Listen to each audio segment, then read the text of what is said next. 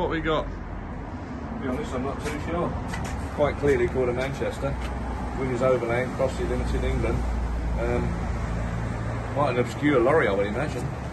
Would have come out, no doubt, as a rolling chassis, running chassis, and joiner built cab. I think it's probably around about 1926 or something like that sort of line. I'm not too sure about the year. We have it written down somewhere. Just this minute come in, so I know very little about it. But interesting bit of kit, no doubt about that. Apparently it does run very nice.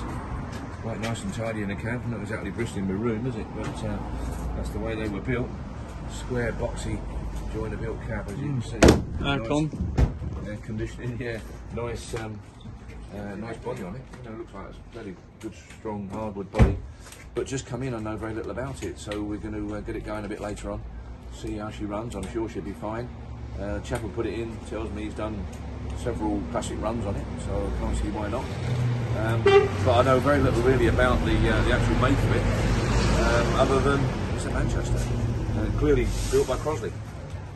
Good manufacturer, Crossley, so that's a good start.